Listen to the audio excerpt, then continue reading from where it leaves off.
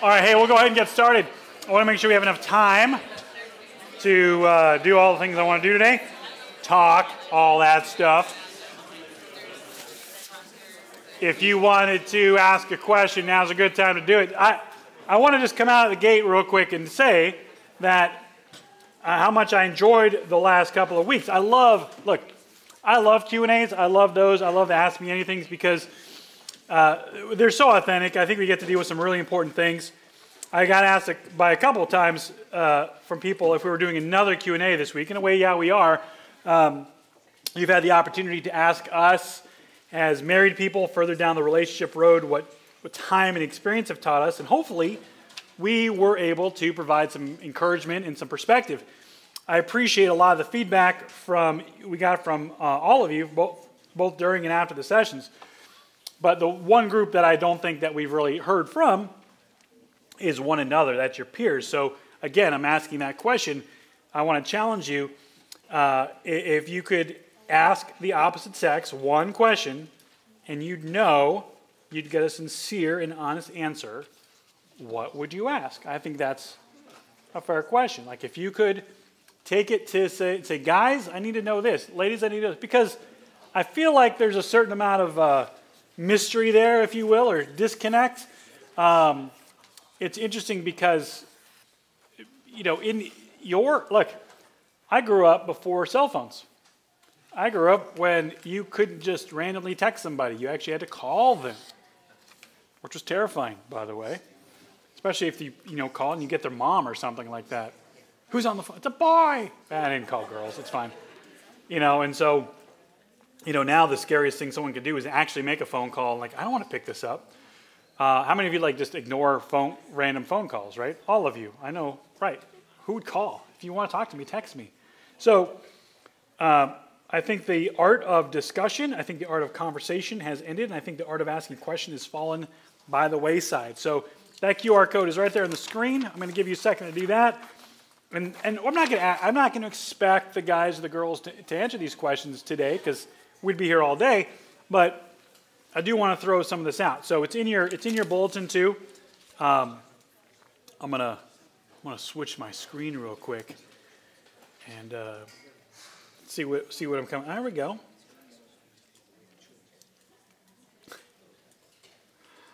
So let's see if I can bring it. So these will come up. Oops, hold on. Let's see if I can get this to come up here. There we go. So some of the questions you're asking. Will the single men please raise their hands? And then, of course, Beyonce, all the single ladies, put your hands up. Oh. Okay, you know you are. Girl, I like this one. Girls, how do we get you to tell us what the problem is when you're upset? That's a valid question, by the way. And how do we get to tell you where you want to eat? I think more relationships struggle from the question, what do you want? I don't care. Because that's a lie. Because you do care. But that's a good one. Guys, how do we get you to clean up after yourselves or the house without nagging? Oh. I know how to answer that. How do you? You just ask me nicely and I'll do it. Ask you nicely and you'll do it. Okay. Also, I'm going to say this.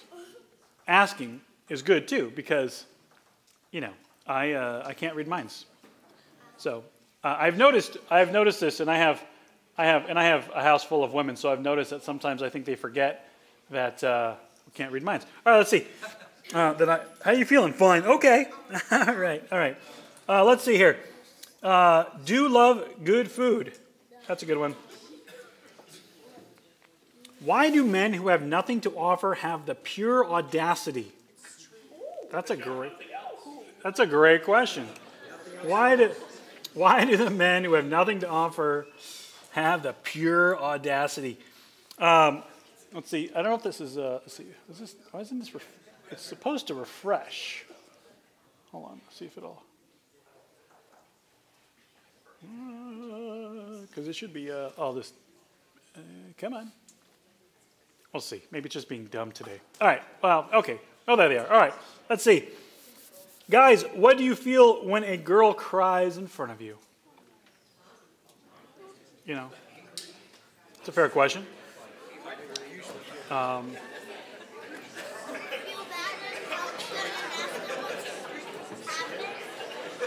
Thinking about it now, aren't you?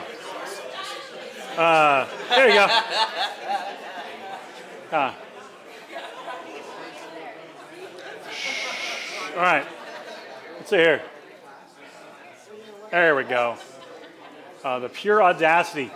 Let's see here. Do you love good food? Girls, why are you always washing your hair? That's important. Will the single Christian ladies please stand up? You don't have to. That's okay. What church do you attend? You should know. Guys, do you consider chivalry to be outdated? No. It shouldn't be. Chivalry, like with knights and Templars and swords. Yeah. Amir's got a really good speech on chivalry, actually. You still remember it? I bet you do. All right. All right, let's go through these real quick. Guys, how can a girl respectfully let you know they are interested but still let you do the pursuing? How can a girl respectfully let you know they're interested? You know, it's not, yeah, you could talk to them. Hey, I'd like to get to know you better. You should ask me out sometime. All right.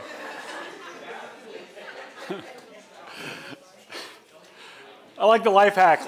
Ask them to guess where you're taking them. Where are we going? You know, in and out. That's right. Perfect. Okay. Why don't men ask women out on dates? Why do they call them hangouts instead? Ooh. I think it takes the pressure. I think it takes the pressure off a little bit. No, it's not a date. We're just hanging out. We're just saying, is this a date? Is it a date? I don't know. Should it be a date? You want it to be a date? Clarify. Okay? Can I just say that? Please clarify. Like, what's that? That was you for 3 years. That was many of you 3 years. So is this a thing? Look, like Kristen and I think I've said this, but that old Eagle song, Take It Easy, that was Kristen and I's like theme song for our dating. And at one point we're like, so is this a thing? Are we actually dating? Maybe we should. Okay. Let's see here. Ladies, do you care if a guy is not a virgin? I'll admit those experiences were a mistake, and now I'm waiting for marriage. It's a valid question. Does a guy in an apron turn you ladies on? Not going to touch it. Yeah, Brandon's not here. Okay. Who is the cutest between Jigglypuff and Kirby? Where's the best place to meet people? Oh, where's the line between chivalry and benevolent sexism? Done. All right. Why do you all like T-Swift? All right. I know. All right, good. My point, look, that's good. If you don't like that answer, just shake it off. Okay. Too much? Okay. All right. Listen, we'll come back to those. I'll review those. Maybe we'll post them. Listen, thank you. Look. The reason I'm asking these questions, the reason I want to challenge you to ask these questions and look at this is because one of the things I learned as a pastor a long time ago is that the hardest thing to do, and as a human being, is ask the right questions. Asking questions in a relationship is huge, and learning to find out things about people, that's how you do it. And asking those questions can be very revealing. The right question asked the right way is revealing and often gives you more of the answer than you expected. Because if we pay attention, the questions we ask for our discussion time, even up here, you're rarely going to find an answer that requires a simple yes or no. Asking about chivalry, asking about dating, asking about whether or not you're okay dating a virgin. Those are important questions, okay? Here, look, there's a big difference between asking, like, do you like bananas? Or asking, what do you think about bananas, right? One's yes or no, all right? And the other one, asks you to describe it. Like if you follow it up with why or what helped shape that thought, you're going to discover that maybe somebody had a tragic backstory with bananas or some Mario Kart trauma or something versus, or someone who just, I just love the way they taste, man. The point is, look, the point is when you ask the right question the right way, then the answer is going to be a lot deeper and more interesting than simply saying, do you like bananas? And here's my point. I want you guys to learn to ask questions. I want you guys to learn to ask these questions and not be afraid to ask these questions, because it is in the asking of these questions and discovery that you find out, first of all, what is important to this person, because that's really, really important. And, you find out, you start peeling back these layers and you find those things out, saying like, do you like kids? Oh, I love kids. Okay. Do you like your own children? No, I don't want my own kids. I like everybody else's kids. That's a completely different thing, right? Or do you want to have kids? Oh, no, right? I just like, I have a friend who's a great aunt. She'll never have her own children, but she's a great aunt. Look, and listening to people's questions is huge too, because the questions people ask is important, because the questions reveal what people are going through. They reveal concerns, they reveal struggles, they reveal a desire to find a solution to a perplexing issue. We seek counsel and advice in our life. Why? Because we want clarity, we want understanding, and with clarity comes the ability to make decisions and to move forward. And so when someone asks a question like chivalry, like where do you want to eat, all those things, it really is important that we don't dismiss their question, because even if we think they're trivial or obvious, because it's important to them, and if it's important to them, and if we care about them, it should be important to us, and our ability to answer or support their question might be exactly what they need. So I wanted you to think about these questions. If you could ask these questions, and maybe the question is are you asking these questions to the opposite sex? Are you asking the hard questions? Are you getting into these discussions? Are you engaging with people and finding out what's important to them? And finding out if your ideals and values align, okay? And one of the reasons we did the Q&A the last 2 weeks is because I wanted to know what is important to you. And for the most part, I found the questions were sincere and genuine. I appreciate your honesty. I appreciate the vulnerability we got from people. And one of the reasons that we do these questions anonymously is so people can have the opportunity to ask a question without the concern that people are going to think it's stupid or an obvious question. Because I have found that when one person has a question, usually they're not the only one to have that question. Okay?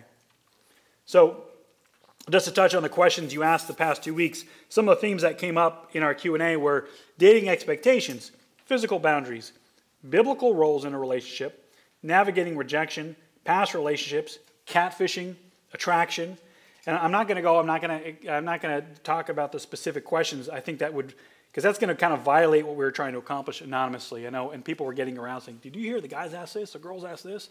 That's fine, have those discussions. But for those who took it seriously, it really revealed a desire to get relationships right. And some of your questions have specific context. Some of them, either because someone has had an experience they don't want to repeat, right? You've learned, because failure is a very good teacher, isn't it? Yeah. Or because they don't have a proper context to understand biblical principles, such as healthy role models teaching them this stuff. And I know some of you come out of, you didn't have healthy parental role models. You don't have people in your life that were saying, this is what this should look like. This is how you treat a woman. This is how you respond to a man. Okay? And if you don't have those, I can't expect you to know those things. But I think that underlying all of the questions and the misunderstandings and the anxiety that were surrounding dating, if there was one word that encapsulates what I saw these 2 weeks, the word would be fear. Now, that's not a word we use a lot when it comes to dating, right? Complicated, maybe, frustrating, expensive, exhausting. I hear all that all the time, but at some point in every dating relationship, fear reveals itself. Okay? Now, I'm not talking about a fear of dating. Some of you you're not afraid of dating. You'd like to go on a date. The fear, I'm talking about a deep-seated concern and issues that permeate our character and our identity, and they haunt us as we navigate the relational landscape. And fear has some very debilitating effects that rear itself. It kicks in our fight or flight or our freeze response, which looks like either running away, right, from relationships. This is scary, I'm out.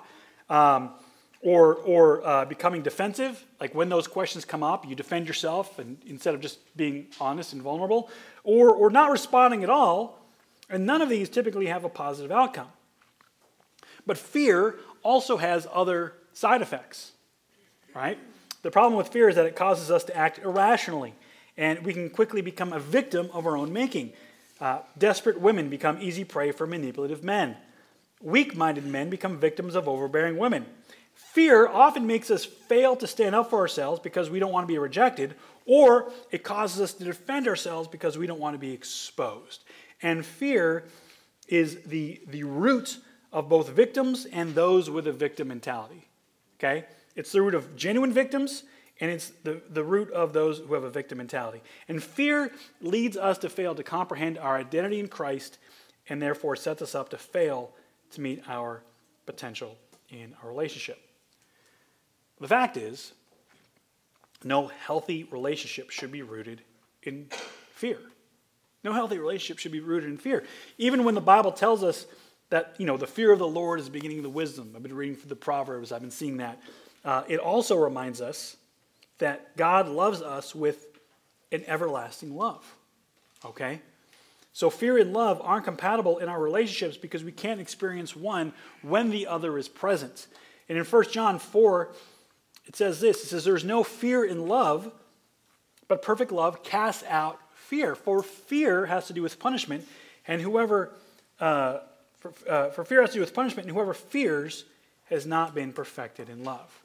So in this context, in 1 John, you should read chapter 4, it's great. John is talking here about how God's love has transformed our relationship with him. So through God's love and through our faith in Jesus' sacrifice, we don't have to fear standing in front of God in judgment. I don't have to be afraid of God. I can have fear of the Lord because I know what God is capable of, right? But I'm not afraid of God. I'm not like, oh, he's out to get me. He's going to punish me. We have this idea sometimes that God is just waiting for us to fail so we can just, zap, I was waiting. Right? God's like, come on, screw up, right? That's not what God's about, okay? God is about loving us to a point where he wants us to be in a right relationship. He doesn't want us to fear him for judgment. He wants us to love him. And when love is present, fear is dispelled. Because love, true love, biblical love, creates safety, which produces vulnerability and intimacy. And that intimacy is emotional and spiritual and ultimately physical. And I talked about that with the ladies, and I've said it with the guys, that when a woman feels safe, especially, it's much more easier when she feels safe emotionally and spiritually to feel safe physically, okay? That's one of the greatest things, guys, that a woman can feel with you is safe, okay? Guys, you should make women feel safe by being men of character and gentlemen and all those things. Anyway, but fear destroys vulnerability and everything that follows it. If you've ever been in an abusive relationship, you know what I'm talking about. Where you feel like everything you say, every word that comes out of your mouth is going to be weaponized against you. That's not love. That's manipulation. And how can we have an intimate relationship with God if we're afraid of what he's going to do or say? How can we be sincere or vulnerable or intimate when we think judgment awaits us? And so John's point is that because of the finished work of Christ, we don't have to live in fear that our relationship with God. And so God's love, right, it's perfected in Christ, casts out any fear we have because we know we are safe. And that security and safety allows us the freedom to live in Christ. And then, when you have that security and that freedom in Christ, guess what? Then you get to take those relationships, that relationship, into your other relationships with people. That's what he says in verse 19 when he says, we love. Why? Because he first loved us. It's not just that we love God back, it's that we can love other people moving forward.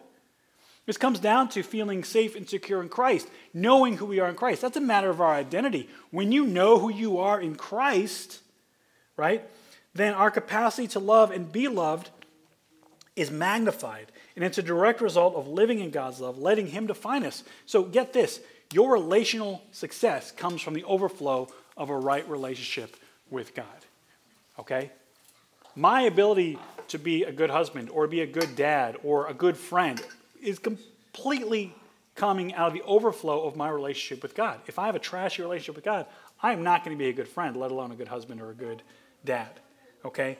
But our relationship success comes from an overflow of a right relationship with God, one where we're fully invested in him and allowing him to define the terms. So whether you're single, you're dating, or you're married and you're in this room, remember, to be who God wants you to be in a relationship, you have to be who God wants you to be in a relationship with him first, okay? It starts there.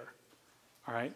So what I want to do, though, is we're going to talk about this fear a little bit and some of the fears that I've seen over the years, and I want to name some of them. And I've seen some of them reveal themselves in the past even couple of weeks. I believe that our relationship with God is a solution to our fears. And because of that, I'm going to share some scripture, too, to help put some of these fears into perspective. So some of these are the fears that have been coming out. Here we go. I'm just going to go through these. First is the fear of loneliness, right? I don't want to be alone. Who wants to be alone the rest of our lives? And I think if we find ourselves single later in life, we start to wonder, has God blessed me with the gift of celibacy? Yay. Okay? Listen. I have taught a whole message on this gift of loneliness, all right? And I think it's somewhere on the internet. But look, we know Scripture teaches us this. The Lord God said, it is not good that man should be alone. I will make him a helper fit for him. Now, many of you are either looking for a helper or to be the helper. That's fantastic. And sometimes our fear leads us to compromise to fill that role rather than receive God's best. But remember, and I'll say this and I say it again, your singleness is a gift because it allows you to do what God wants you to do and to grow in your relationship with him and grow into the person he wants you to be outside of the pressures of being in a relationship with somebody else. Because guess what? When you're in a relationship with somebody else, now you're thinking about them too and how all of that works together. So your singleness is a gift, and when it comes time or you've outgrown it, guess what? God will give you a new gift. And that gift could be another person, okay? Don't think that just because you have this gift now, that it's the only gift you'll have the rest of your life. Because God likes giving gifts and more gifts, okay? Christmas comes every year, guys, right? So anyone ever get socks for Christmas and you outgrow your socks? Guess what? You get new socks. You get new gifts. My point is this. When you've maximized the gift of signals that God has for you, don't be surprised if he brings what you need. And if there's one thing God gives us, it's what we need when we need it. So if God knows it's not good for you to be alone, he's going to bring you that person when the time is right. The next fear, the fear of failure. Relationships are scary. What if it doesn't work out? What if I make a bad decision or it turns out I got catfished? What if we end up hating each other and we get divorced? Jesus says in Matthew 19, therefore a man shall leave his father and mother and hold fast to his wife. The two shall become one flesh. They're no longer two, but one flesh. What, therefore, God has joined together, let not man separate. Now I want to focus on that phrase, that last part, what God has brought together, what God has joined together. If you build a godly foundation and God has put you with that person who is your fit and you continue to work on your marriage, then your marriage will stand the test of time. And look, fear of failure is not a reason not to date or get married. What it is that a desire to love and succeed should be the motivation to work hard and take no days off of your marriage. Okay? Because remember, this is ultimately God's work, what God has joined together. Of course, there's the fear of failure. There's also the fear of commitment. What if it does work out? What if we're married, but then somehow years down the road, I might want something different, or I change, or they change, right? Look, commitment, get this, commitment is a choice that we make every day, and you choose to love the person you are with. Love is a choice that we have to make every day. And I guarantee, though, when you invest wholly in a person, you give them, you put all your chips in, you're like, I'm all in, and they do the same for you, they will continue to be not just what you want, but what you need. It won't even be an issue. It says in Ecclesiastes, it says, enjoy life with the wife whom you love, all the days of your vain life that he has given you under the sun, because that is your portion or reward in life and in your toil at which you toil under the sun. In other words, enjoy the life with your wife. She's a reward for you. This life has got a lot of rough, bad things, but your spouse is a gift. Nurture that gift. Love that gift. Celebrate that gift. Commit to that gift. There's another one. It's a fear of losing ourselves. There's a fear of losing ourselves. Giving up too much of what we want. Right? If I get in a relationship, I'm going to have to change everything about myself. Look, certainly you don't date someone who wants you to change everything about you. Okay? If you start dating somebody and they start listing off all the things about you that needs to change, guess what? They don't want to date you. They want to date someone else. They want to conform you to a version of something they want because guess what? You are not enough for them. You understand that? If you're dating someone, they start telling you everything that's wrong with you, you're like, yeah, you clearly want to date someone who's not me. Let me give you the opportunity. Bye. Okay? But listen to this. Successful relationships are marked by our service to others and not to ourselves. Like Philippians says, do nothing out of selfish ambition or conceit. In humility, count others more significant than yourselves. Let each of you look not only to his own interests, but also to the interests of others. Here's my point. There is a big difference in giving yourself to someone and losing yourself to someone. Okay? It's a big difference. Okay? If a person is demanding you change to make them happy, then you're never going to make them happy. But if you are giving yourself to a person in service to them, to please them and love them, that's a different story altogether. That's Christ-like. There's also the fear of vulnerability. Getting hurt, getting exposed. If I reveal all of me, how will it be received? So a fear of vulnerability means, guess what? We hold things back. And if we're holding things back, that also means we're not being authentic with people. The thing about vulnerability is it puts us at risk, doesn't it? When it puts us at risk and we give people access to our heart. And yeah, I get it. It leaves us open to attack. It leaves us open to being hurt. Okay? But vulnerability also offers great reward. Okay? It leaves us open to be embraced. And I think that's a tricky line. And that's where that safety thing comes into play again. Where, look, you should already start to feel, when you start to go on a date with somebody, that they're safe. Okay? You don't go on a date to find out if they're safe. You don't reveal yourself to find out how they're going to. You want to demonstrate that they're already safe. You want to demonstrate. They want to be people that demonstrate that they can handle your emotions. So when you reveal a little bit of it, if they laugh at you, don't reveal a lot, right? Okay. But I also think, look, I think people don't make themselves vulnerable because they've been hurt before, and trusting again is hard. Trusting is hard. But I also think some people don't make themselves vulnerable because they are not authentic. And vulnerability cracks their veneer, all right? And one of the reasons we're often not honest with other people is because we are not honest with ourselves. When you are not true in your relationship with God and you're not comfortable in your own skin and you're not true to God and you're just putting up a front, you're not really giving yourself to anybody. You're not truly making yourself available to people. But Paul tells us, he said, Christ said to me, my grace is sufficient for you. My power is made perfect in weakness. And therefore I will boast all the more gladly of my weaknesses so that the power of Christ may rest upon me. Look, I want to challenge you to think about this idea that God knows your vulnerability. The only person you're hiding from is yourself. Okay? So we make ourselves vulnerable because while there's a risk, there's also a reward. But we also have to make sure that we're not afraid of the vulnerability that reveals our shortcomings because those expose us. And I want to challenge you, if you are living your life in a way where you're not revealing yourself because what's underneath is false or fake, that's something you need to work on with God. Of course, there's also the fear of trusting God. How do I know God has my best interest in mind, right? It's funny how many people don't seem to actually want God's help in relationships because either they think he won't give them what they want or they know he won't give them what they want because they're asking for the wrong things. Anybody ever do that? Anybody ask God for something like, I'm not going to ask you, Lord, because I know the answer is no. Okay. Then why are you asking? I'm not asking. Then why do you want it? Shh.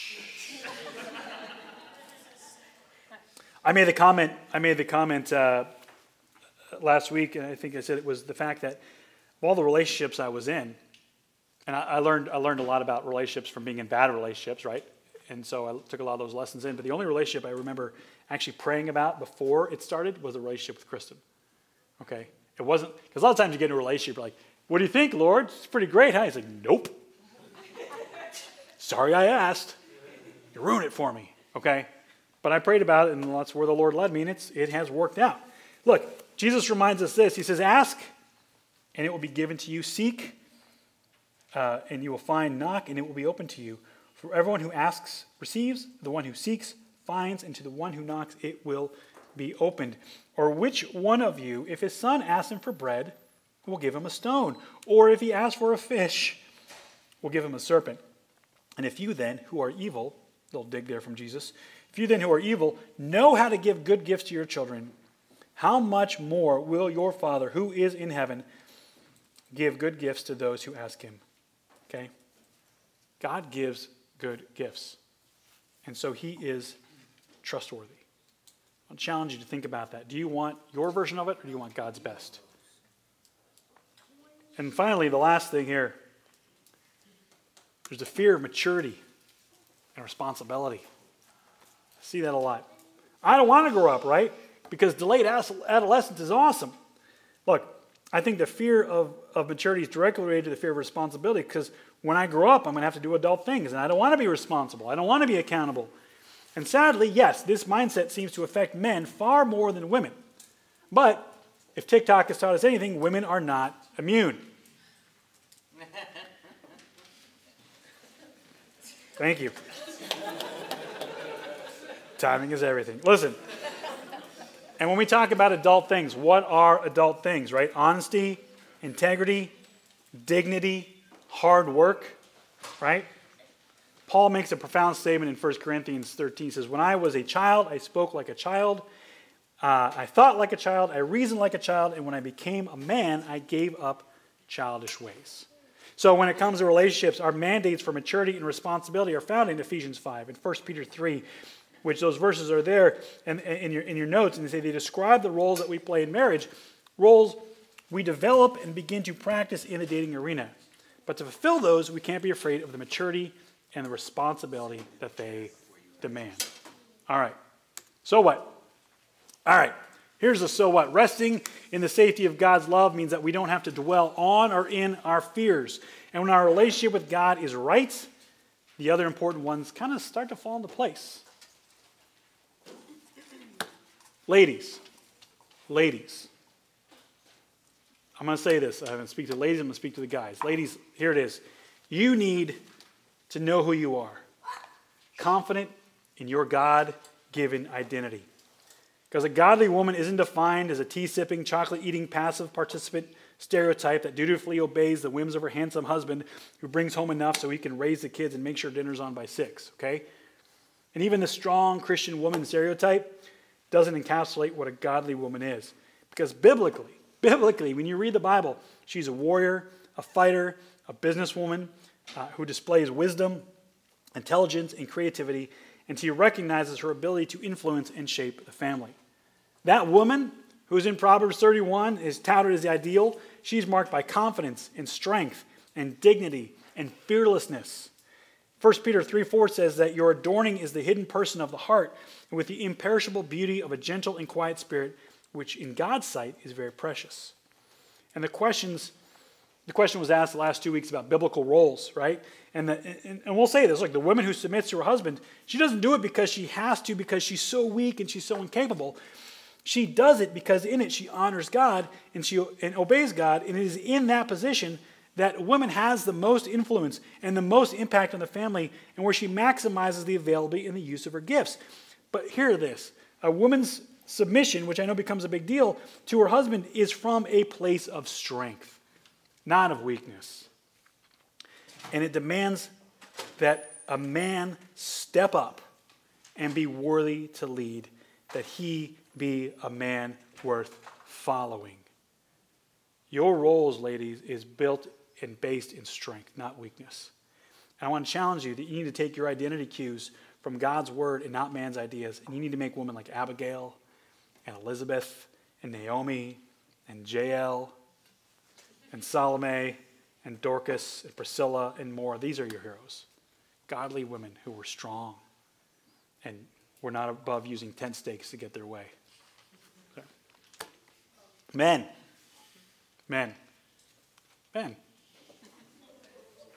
You, listen, you have a high calling. And godly men living godly lives will shape and transform society. And yet, so many guys choose to surrender that calling to the siren song of immaturity and delayed adolescence. Too many guys are adult males, not men, because they refuse to take responsibility for themselves. They refuse to grow up past the middle school mentality, and they refuse to accept that their actions and behaviors set the tone for those around them. And I see everywhere I go, I see so many children in adult bodies, and it breaks my heart, in God's heart, when we surrender our masculinity to immaturity and our leadership to laziness. But godly men rise above their circumstances and their challenges and demonstrate integrity and responsibility and compassion, maturity, and faithfulness. First to God and then to others. Real men don't care if they impress people or even if they're liked by everyone. Okay? They do the right thing because it is the right thing. And these are men like Daniel and Paul and Joseph and David and Peter and, of course, Jesus.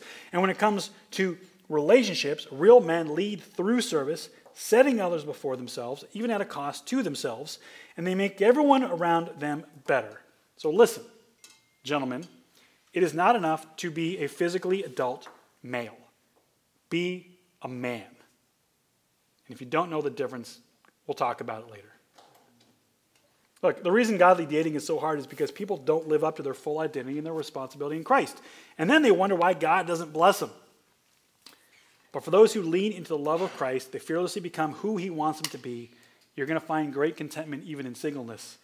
And the funny thing about that contentment is that comes with confidence and strength that's going to be attractive to the right person. And then it comes true, what we may find that when we seek the kingdom of God and his righteousness, everything else is added to you. All right. Father, thank you for the word of God.